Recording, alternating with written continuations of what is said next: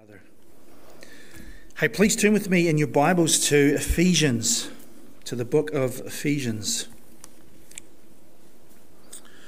So you remember 2 weeks ago, we started going through our purpose statement here at GBC, which reflects the purpose of the church that is found in Scripture. And the way we have worded it is that our purpose is to glorify God by building authentic Christian community and communicating Jesus Christ.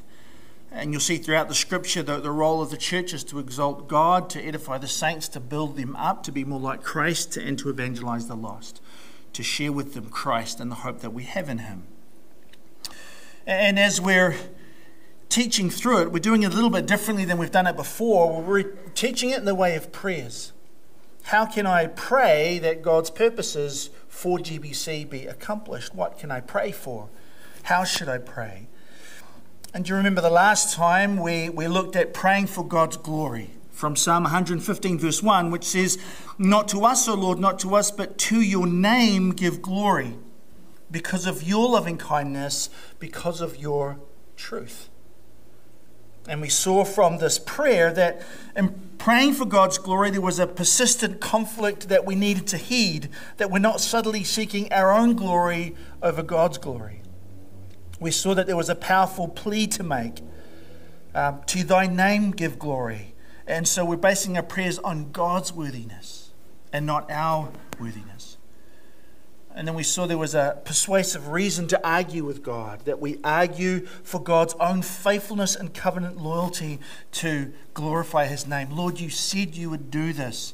Now, because you are faithful, because your covenant loyalty is such, do what you said you would do so that you are glorified. And this morning we want to look at the second of our purpose statements, which is building authentic Christian community. Or as I've titled it, praying for God's church. How can we be praying for Great Bible Church that God's purposes would be accomplished in us, amongst us, through us? The difficulty of doing topical sermons, and especially one like this, is what do you choose, right? I mean, what do you pick to pray for? You think about it, every command that God gives concerning the church could fill your prayers for a lifetime, right? Even if you prayed all day, every day, they would just fill your prayers. You could never exhaust them. And once you've prayed for it, it's not like you pray for it one time. You'd continually pray for it, right? You are continuing in prayer for these things. And so we have all of the commands of God in Scripture in regards to our attitudes and our actions and the kind of people we should be and how we should regard one another and how we should relate to God and to unbelievers. And so we could be praying for that for an eternity. But then there's also Paul's prayers for the church as recorded in Scripture. And what better way could we pray for GBC other than to use an apostle's prayers as a template? Paul, the Apostle Paul, chosen and sent by Christ to be an apostle to the Gentiles to teach them the grace of God in Christ and the obedience of faith. So surely he would know, right, what to pray for the church. And so we could study Paul's prayers and we could use them as a template for our own prayers. And if this is something that kind of sparks your interest, something you would like to do, which I would highly recommend, then I would commend to you a book by D.A. Carson. He's written an excellent book where he does this. He outlines Paul's prayers and he shows then how you can be praying along the same lines that he did for the church. The book's called A Call to Spiritual Reformation. I was looking it up the other day. He has a second edition of it. It's called Praying with Paul, and you can get it on an ebook. So just a real resource and encouragement for your prayers. But besides the commands, besides Paul's prayers, we also then, of course, have our Lord's Prayer, right, which we find in the accounts of Matthew and Luke, what the Lord Jesus himself taught his disciples to pray. But this morning, I wanted us to consider just 3 requests to pray for GBC. One is based on a prayer of Paul's, while the other 2 are based on 2 commands that he gives, and it's all within the book of Ephesians. The elders have been thinking and discussing about going through this book next year, and so it's been on my mind, hence we're looking at it, and just some of the things kind of rose up as I was reading through it and thinking about it, and so we're going to look at these 3 prayer requests that we can make as a church for GBC. And here's the first one. The first request to pray for GBC is that we would know God better. Right? That we would know God better. Look in Ephesians chapter 1, verse 17. We're going to spend a bit of time just looking at this because this is really foundational to every other prayer that we're going to be looking at praying.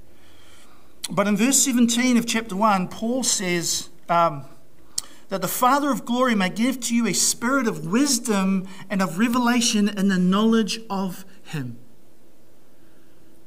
That God would give you a spirit of wisdom or insight and of revelation or disclosure in the knowledge of Him, that is of God.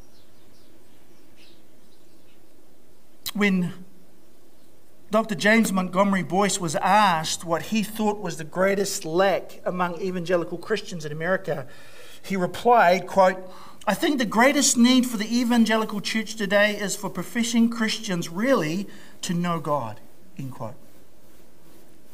That's a striking comment to make, considering that knowing God is at the heart of the Christian faith, isn't it? Every Christian knows God personally. John 17:3, Jesus made it clear that eternal life was about knowing God. This is eternal life, that they may know you, the only true God, and Jesus Christ, whom you have sent. John uses the phrase knowing God as a synonymous term for being saved. So in 1 John 4:7, he writes, "Beloved, let us love one another, for love is from God, and everyone who loves is born of God and knows God." If you know God, then you are saved. If you are saved, then you know God. Personally, you know Him. You have a relationship with Him. Conversely, not knowing God is a synonymous term for not being saved. And so in Matthew 7:23, Jesus warns that on a day of judgment, those who falsely profess to be His disciples will be told to depart from Him, and He will say to them, "I never knew you." And that's not an omniscient way. Christ knows all things, being God. But He's speaking here of in a relational way. Personally, I didn't know you. You had not come to me. You were not trusting in me. And so we see this dividing line between what is a nominal Christian, a Christian only in name, and then a true Christian is knowing God.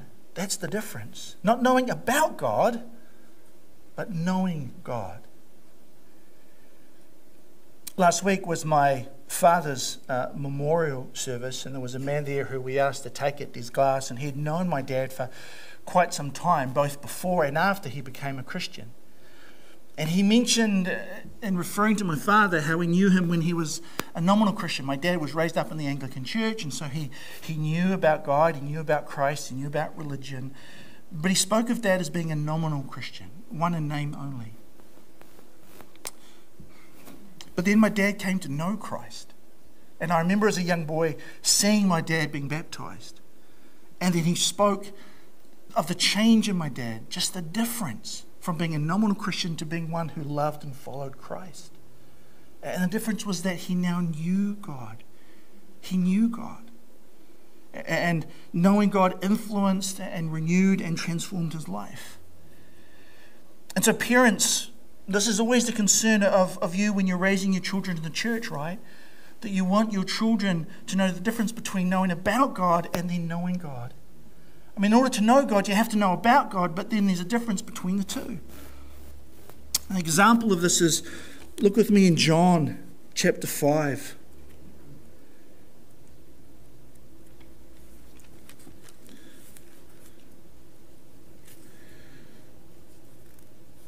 Verse 39, Jesus is saying to the religious leaders, look, you search the scriptures because you think that in them you have eternal life, and it is these that testify about me. And you are unwilling to come to me so that you may have life. And so our kids can grow up knowing the scriptures, knowing about Christ. But then we need to encourage them to come to Christ, to the one they read about, to the one we are explaining to them, that he is a true and living person who offers forgiveness and salvation to all who would trust in him. And when we raised our own children, we would tell them, and we still tell them today, listen, Christianity is not about rules and regulations. It's about a relationship with God.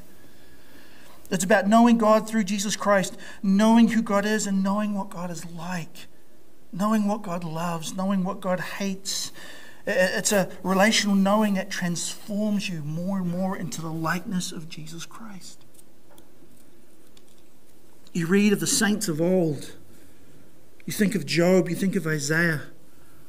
They knew God personally, but then they got glimpses of God's glory and it just changed them even more. And that's what knowing God is like. And so what are we praying then when we're asking that we as a church might know God better? Well, for some it might be coming to faith in Jesus Christ for the very first time. They know of God, and yet they need to come to actually know Christ personally. But in the context here of Ephesians chapter 1, Paul is praying essentially that the church will know him more intimately. That they will grow in their understanding and knowing of God and their relationship with God. When you think of your spouse or perhaps your best friend, there has been a process of getting to know them, hasn't there? I mean, the more time you spend with them, and the more time you spend with them and you see them in various circumstances and situations, you get to know them more and more. You get to know what buttons to push or what not to push.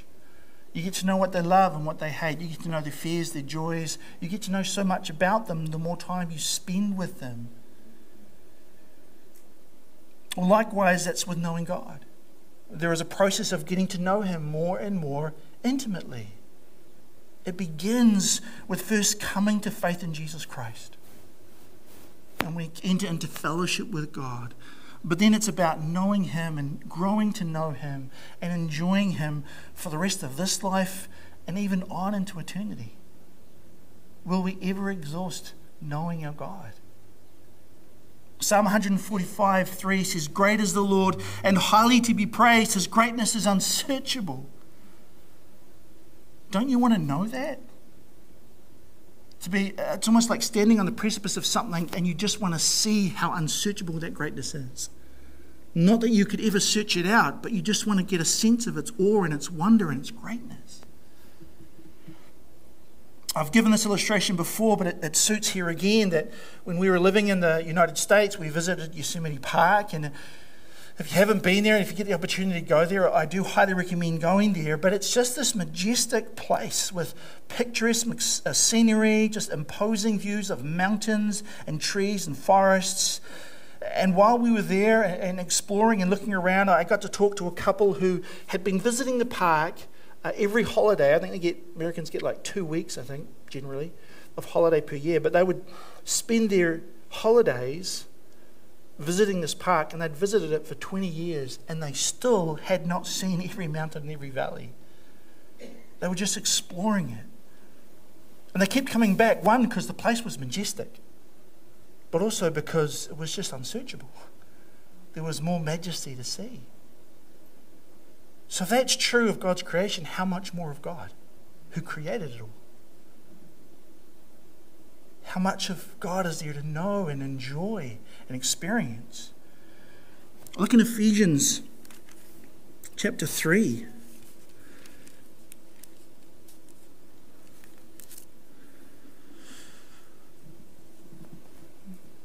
Paul prays that in verse 18 that we may be able to comprehend with all the saints what is the breadth and length and height and depth, and to know the love of Christ which surpasses knowledge. You could not grasp the depth and the greatness of Christ's love for us.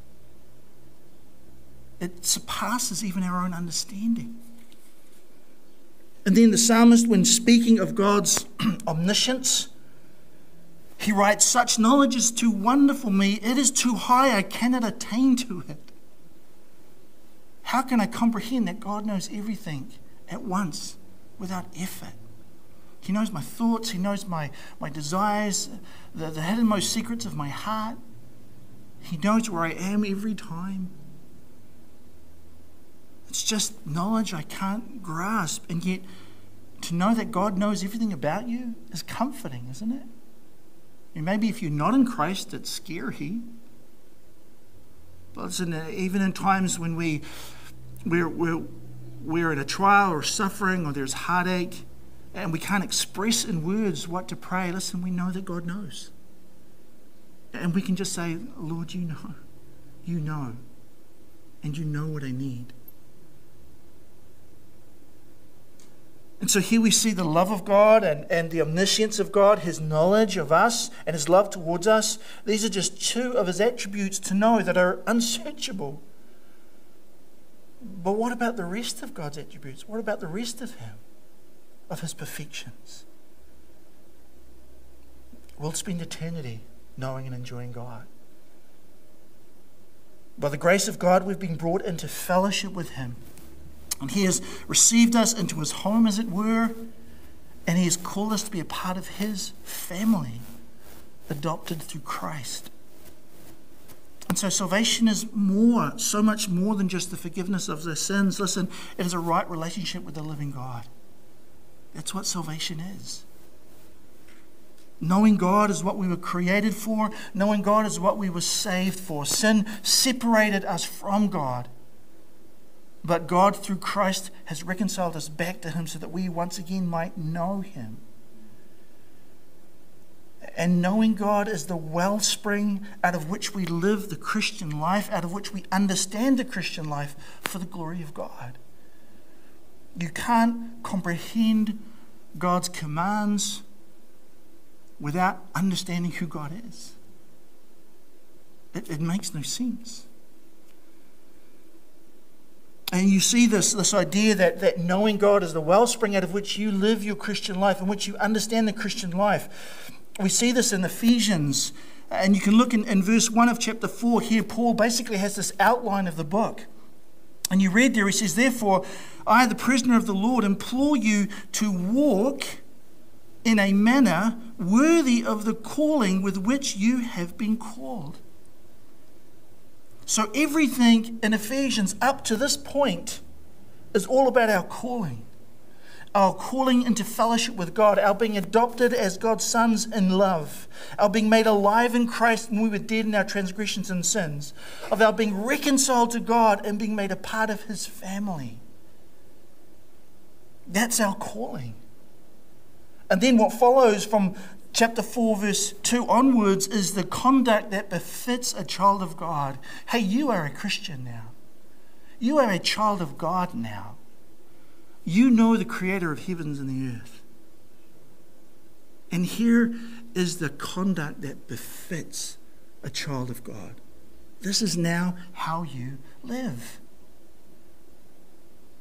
And Paul understands that our conduct makes no sense if we don't know the God who called us or what he has called us to. And so right at the beginning of his letter, he prays in 1:17-19 that God might give to us through the Holy Spirit insight and disclosure in our knowledge of God, in order that we might know the hope of his calling, the riches of the glory of his inheritance in the saints, and the surpassing greatness of his power toward us who believe.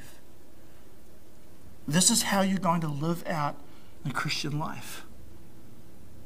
Because you know God, and you know the hope of his calling, you know the inheritance that he has in you, and you also know the greatness of his power toward you to live out that life. And Paul then expands on all of this throughout the rest of his letter. But the implication here is that knowing God is not the static relationship, but one that we continue to grow in. And it's increasingly evident in the life that we live, especially in our attitudes and spiritual dispositions such as humility and gentleness and patience. I always found raising teenagers more difficult than raising young children. And I think in some ways there's a reflection of that in being a young believer and a mature believer. I'll tell you why. With young children, there were just rules and boundaries. Do not touch this, do not go here, do this, obey mum and dad. And so there were rules and you could govern that. Right? And in some senses, new believers are like that. They have rules and within the Christian life, I do this, I do that. But then when they become teenagers, it's more about attitudes, isn't it? It's attitudes. Can I get an amen? It's more about attitudes. Like, hey, consider others above yourself. Okay, well, you can give them specific things to say and do, but you're wanting them to take that attitude and just apply it to every relationship in life. And so to gain that attitude of considering others above yourself is a lot harder to teach and to communicate than it is rules and regulations. And so that's where, as a parent, your example is so important to your children so they can see it in their relationship with you. And same with the Christian life. We can make our religion, our relationship with God about certain rules and regulations, but it's about relationship in which we know God and He impacts upon us certain attitudes and dispositions that we're to have: humility, gentleness, patience, kindness. And you're to think those through and work those out in your relationships with people in the church. And so hopefully you can see then that theology proper, the study of the nature and the character of God, is the most practical endeavour anyone can ever engage in, because knowing God is crucial. It's so important in living a life that glorifies God, because you are wanting to reflect in your life all that you know and understand to be true about God. And so the less you know about God, the less you are able to glorify Him in. That doesn't mean you're not going to glorify Him, but it's about wanting to know Him more and more because of who He is, and then wanting to glorify Him more and more in your own lives. Lord, where are the areas in my life where I can reflect You more and therefore glorify You more, because I just want the world to see that and praise and honour You. So listen, it's not humble, or it's not more godly to know God less. It's quite the opposite. Imagine saying to your spouse or your best friend, "Yep, that's it. That's the level of my knowing You. I don't really want to get to know you anymore. I'm happy with where I am. Let's just keep it status quo." I mean, that's not honouring to your friend. It's not honouring to your spouse. Likewise with God. And so Paul prays for the church to know God better. And it's a prayer that we should pray for one another. Why do we want to settle for less when there is so much of God to know? Not just in breadth, but in depth. And so that's Paul's first request, that the church might know God better. The second request that we can pray for ourselves at GBC is to maintain unity. So look with me in Ephesians chapter 4, in verse 3 and 6. Paul says there, being diligent to preserve the unity of the Spirit in the bond of peace. There is one body and one Spirit, just as you were called in one hope of your calling, one Lord, one faith, one baptism, one God and Father of all, who is over all and through all and in all. Interesting that when Paul talks about us being called to salvation, straight away when he begins to speak about how this fleshes out in our daily lives, it's a call to unity. But notice that a unity is not based on anything that we've done. It's based on who Christ is. It's a unity that has been brought about by the Holy Spirit. Our unity then is evident in the metaphors that Paul uses in regard to describing a church. He speaks of the church as being a building. There are many stones being built upon one another, and yet we're a temple of the living God, in whom God dwells by His Spirit. He speaks of us as being a body. The body has many parts, and yet it is one body, functioning and working for the good of the body.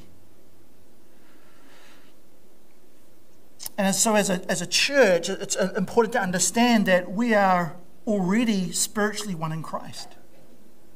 We are already spiritually one in Christ.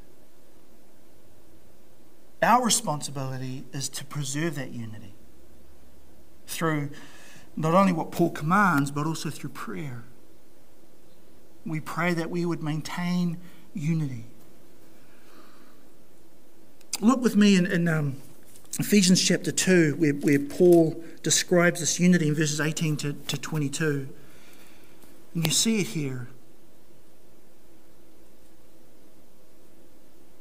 For through him,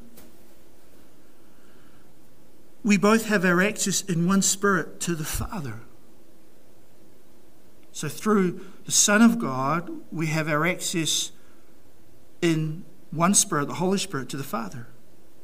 So that you are no longer strangers and aliens, but you are fellow citizens with the saints and are of God's household, having been built on the foundation of the apostles and prophets, Christ Jesus himself being the cornerstone, in whom the whole building being fitted together is growing into a holy temple in the Lord, in whom you also are being built together into a dwelling place of God in the Spirit. Here is the basis of our unity, and now it's up to us to diligently, by God's grace, preserve it, maintain it. And so that would mean, amongst other things, in praying for our unity, that we maintain it, it's praying that we would all submit to the Word of God.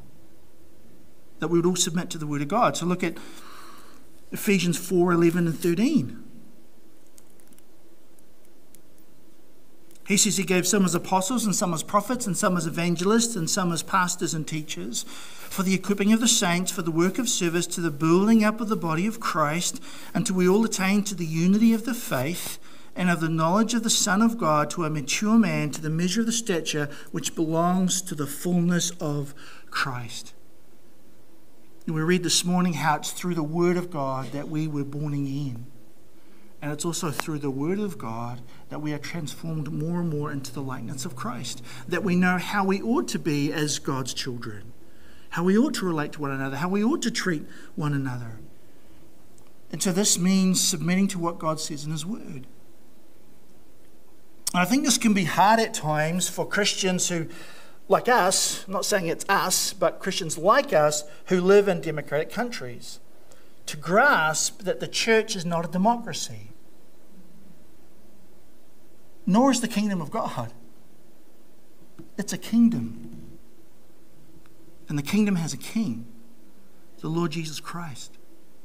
And He rules with perfect justice and perfect wisdom, perfect righteousness, perfect love. Likewise, the church has a head. It is who? It's the Lord Jesus Christ. He is the head of His church, the body of whom He fills. He has redeemed us. He has saved us. We didn't redeem ourselves. We didn't save ourselves. He did. And we've been called into fellowship with Him.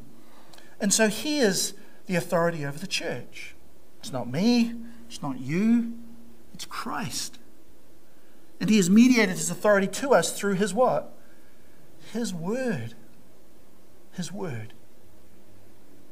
And so it's our responsibility as a church, whether it's the congregation, but especially the elders, who are given a heavier weight of responsibility and therefore incur a greater judgment if they get it wrong. It's our responsibility to discern then what Christ says in His Word and to then carry it out. Submitting to Christ by submitting to His Word. I know this may sound harsh, but sometimes it isn't what we think. It's what Christ has said.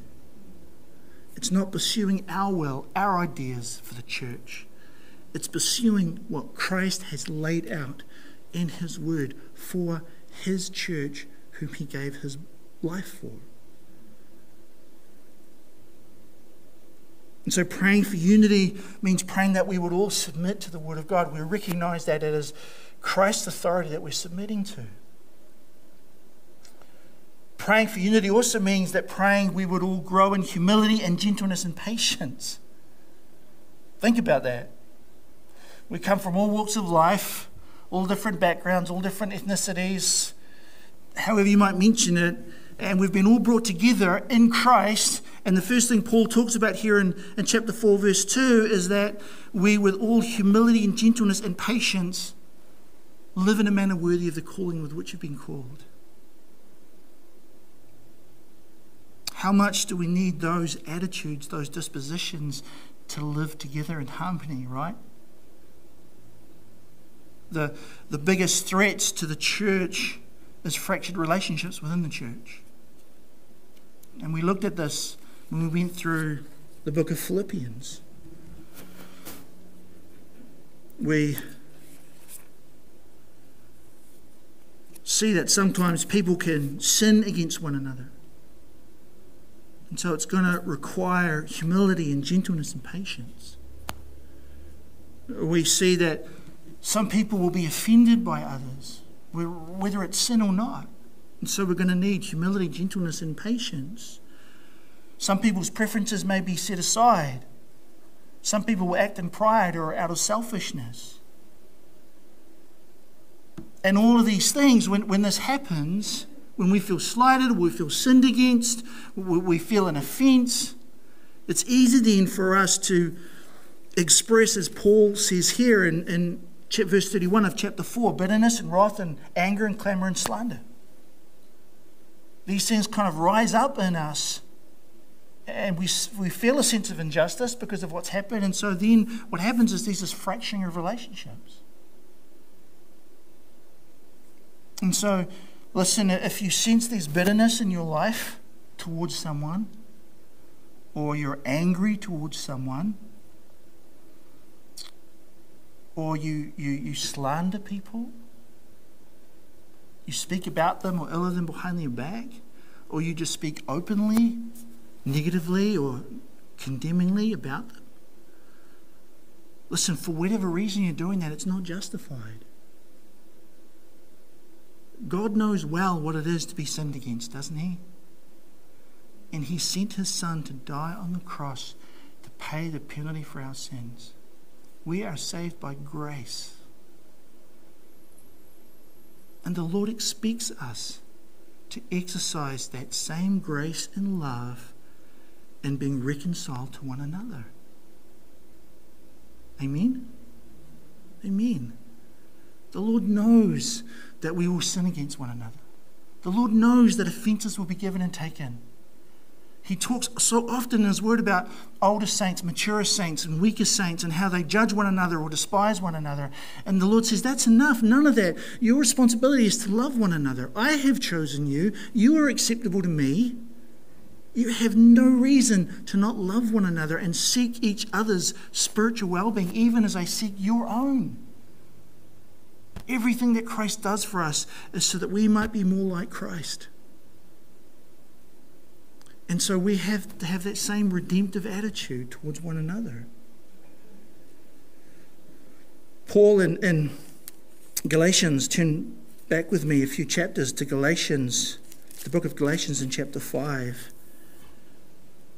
He says this in verse 13, "For you were called to freedom, brethren, only do not turn your freedom into an opportunity for the flesh, but through love serve one another. For the whole law is fulfilled in one word, in the statement, you shall love your neighbour as yourself. But if you bite and devour one another, take care that you are not consumed by one another." I keep saying this as we're going through the book of Philippians. We are a people reconciled to God who ought to live reconciled lives to one another. And in that, people will see the powerful effect of God's saving grace, of salvation. I mean, look, the world is crying out for unity, isn't it? The world is crying out for unity. I don't know if that's what globalization is all about, but somehow it's wanting to bring everything together. No borders, let's just get along. Unfortunately, we all seem to be wanting, the world seems to be wanting to get along on kind of a humanistic philosophy. And it seems to be an embracement of all sorts of nonsensical, immoral ideas regarding sexuality and marriage and relationships. And yet here we have the church with the precious gospel that reconciles not only sinners to God, but sinners to one another. And we should be displaying this to the world. You want unity? Here is how it is achieved. Look at GBC. Look at how we love one another. Look at how our unity objectively is not in my ideals or what I think or what you desire, what I desire, but in who Christ is and what he desires and what he has done for us. And if the world rejects that, the world rejects that. But it's for us to show that. Amen? And so here, Galatians, Paul talks about loving one another, and that brings us to our third and last request in prayer. We pray that we would know God better, more intimately, more deeply. We pray that we would maintain unity within the church because we are a family. We are one in Christ. And the third request that we can pray for at GBC is to love one another. You knew that was coming, right? It's to love one another. Look again in chapter 5, verse 1 and 2 of Ephesians. He says, therefore, be imitators of God. Be imitators of God as beloved children. And walk in love, just as Christ also loved you and gave himself up for us, an offering and a sacrifice to God as a fragrant aroma.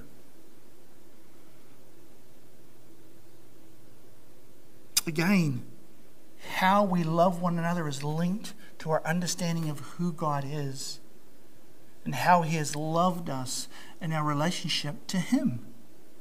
Be imitators of God as his children, who gave himself up for us, Jesus Christ, as an offering for our sin. And so the more we grasp this about God, the more we grasp the breadth and length and height and depth of Christ's love for us, the more graciously we will love one another. I'm thinking about what Michael said today at communion about would I die for wretched sinners? You think we should, right? Because we were wretched sinners. And Christ died for us. And so when we think of that, as we take communion and we think about the death of Christ for us and who we were, dead in our transgressions and sins, engaged with Satan and hostilities against God, as evident by the way that we lived our life, no matter how we lived it. It was all in rebellion against God. And yet God loved us and gave Christ to die on the cross for us and saved us. And so the more we grasp God's love for us, the more we will be gracious and redemptive in our love for one another.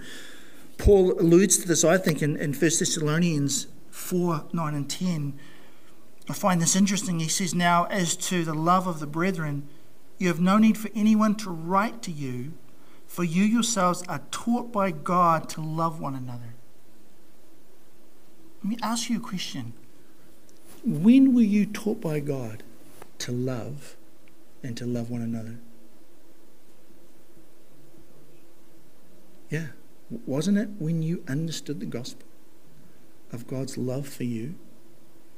And that the same love that God had for you, expressed in the death of Christ, was also expressed towards your fellow believers? Did he love you more? Did he love them less? He loved you the same. And so it's there at the cross that we are taught by God to love and to love one another. And he says, for indeed, he says, you do practice it toward all brethren, which is right, because we're all loved by God. He says, but we urge you, brethren, to excel still more. You're doing a great job in loving one another, but listen, excel still more. You cannot outdo loving God or loving his children. In fact, you look with me in 1 John, we've been going through this as at the men's Bible study.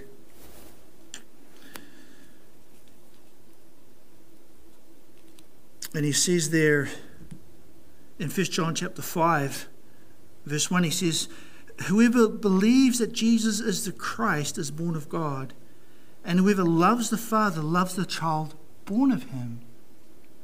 By this we know that we love the children of God, when we love God and observe his commandments. For this is the love of God, that we keep his commandments, and his commandments are not burdensome. But that first verse there, whoever loves the Father loves the child born of him. If I remember the Greek, it's whoever loves the one who begets loves the one begotten by him. God is the one who begets. God is the one who causes us to be born again. And therefore we would love those whom God saves. There's also something interesting too when we read Ephesians 5 and 1, which the world fails to grasp and see, although they actually practice it in a weird kind of way, but they don't understand what they're doing.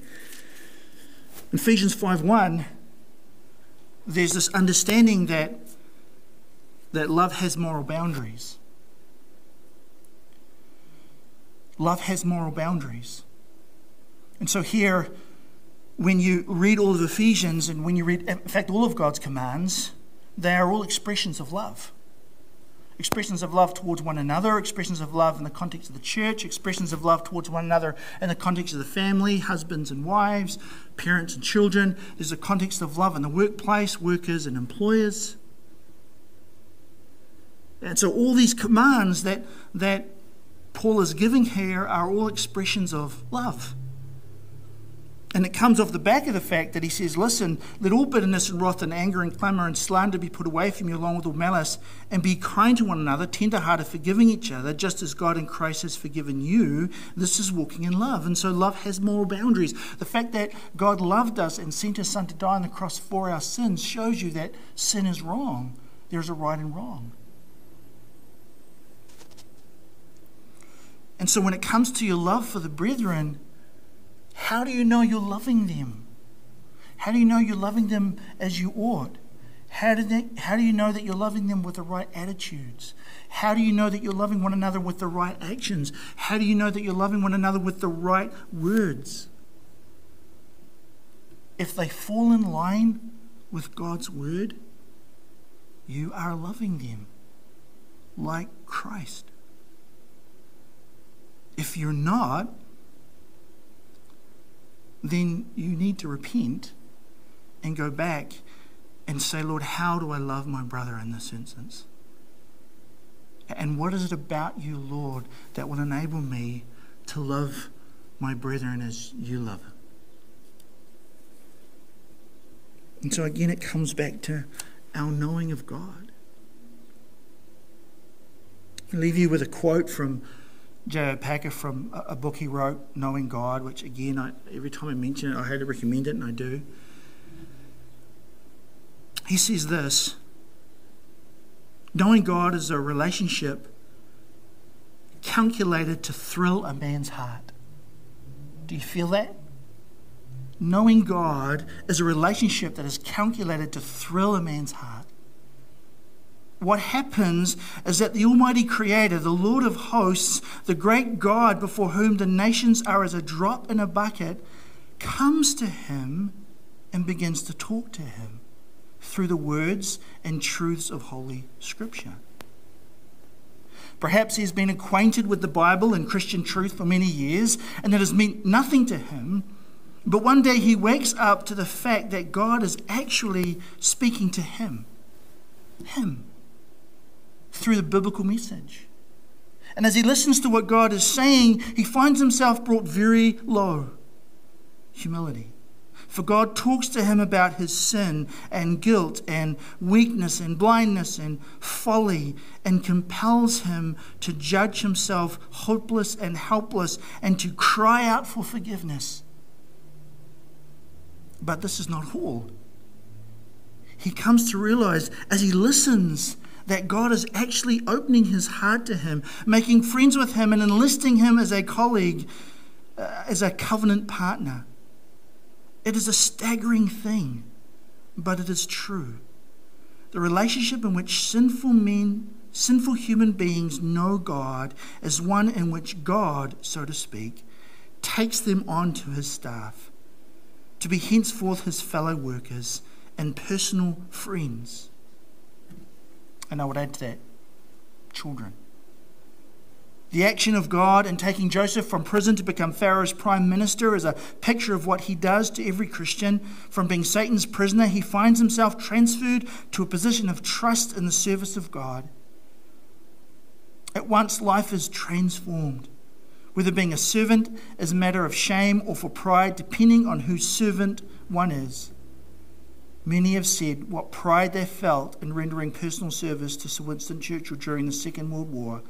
How much more should it be a matter of pride and glorying to know and serve the Lord of heaven and earth? End quote. This is our Father. This is our Heavenly Father. Our Heavenly Father is the creator of the heavens and the earth. And he has invited us into fellowship with him and with his Son, the Lord Jesus Christ. And we are a family who know God and live that out in unity and in love to the praise and glory of God. So let's pray that we will know God better, that we will maintain that unity, and that we will love one another. Father in heaven, we thank you for your word. We thank you for Christ. We thank you for the salvation that you have granted us in him. Father, we thank you for the forgiveness of sins. We thank you for the multitude of spiritual blessings that have been poured out to us in Christ. We thank you for the eternal life that is in Christ. Indeed, he is eternal life. Father, mostly we're thankful that we know you, that we can say, I know the living God. Lord, that it may thrill our hearts to know you. That, Lord, we would just desire to know you more and more. And that such knowledge, Father, would transform us to be more like Christ, to be more like you. And so, Father, you have blessed us immensely. And we pray for your glory and for your name's sake, because of your loving kindness and truth, that, Lord, you would grant us to know you more deeply, to be able to maintain our unity in Christ, and to really love one another, we pray. In Jesus' name.